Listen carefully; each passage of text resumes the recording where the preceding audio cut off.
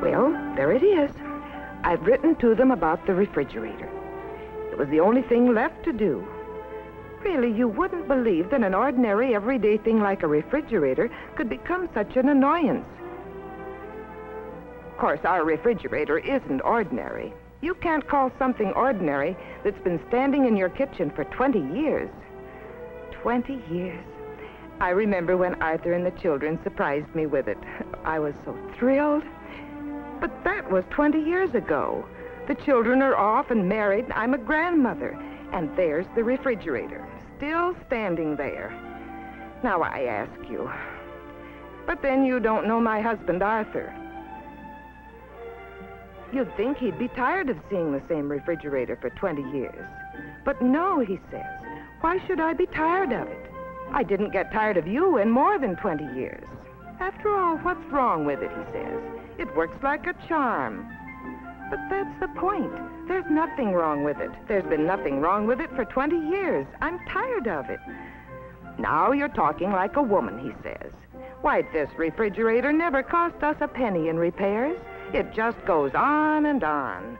I believe in keeping things while they last. Well, Arthur, you're right about one thing. That refrigerator does just go on and on and on.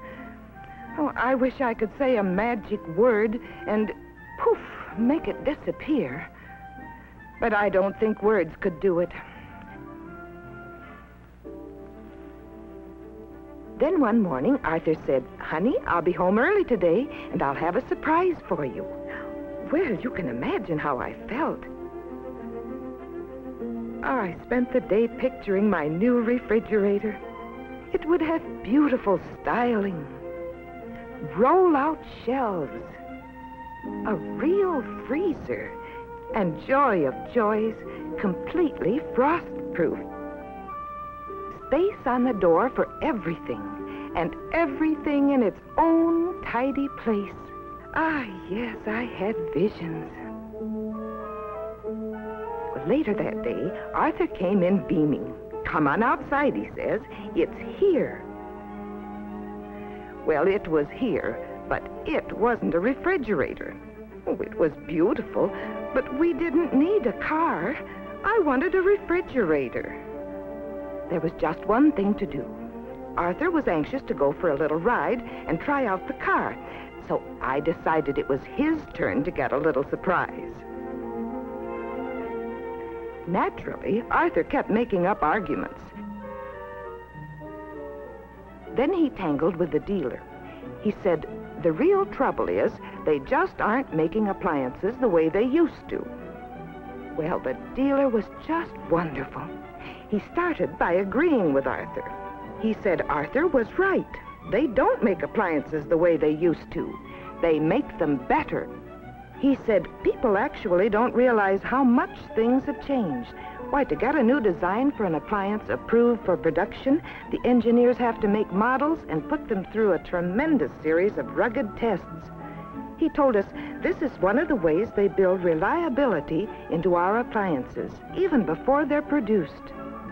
He said the same kind of scientific precision goes into making every single part. The compressor for refrigerators, for instance. They check the parts with special gauges, accurate to millionths of an inch. Crated products are pulled at random from the warehouse and bumped and jolted on a machine to make sure they can stand long, hard travel. Then tested again with a critical eye. Refrigerators are tested for reliable operation under the most extreme conditions of heat and humidity. All appliances have to pass more than 100 proving tests. And these tests are tough. Every appliance has to get an A to pass. You take washers, for instance. They have to live through an endurance grind like a marathon. A test that simulates 15 years of ordinary household operation. And that's an acid test if I ever heard of one. He said he could go on for hours, but it all adds up to this. They sure don't make them like they used to. They make them better. Well, it was plain to see that Arthur was impressed. He wasn't ready to give in yet, but he said he'd think about it. Weeks later, he was still thinking about it, and the old refrigerator still stood there. It was time for desperation measures. I called in Mr. Zilke down the street. He's a mechanical genius. Now, he didn't know how to do what I wanted done. I called in the appliance dealer and asked him how to do it. He didn't know. So, I've written a letter to the people who made the refrigerator, and I've asked them, "Dear sirs, please help me. I have one of your refrigerators that's been running perfectly for 20 years. I want a new one, so how can I make this one quit working without my husband catching on that I did something to it? But gee, maybe they won't tell me. Can anyone out there help me? Please?"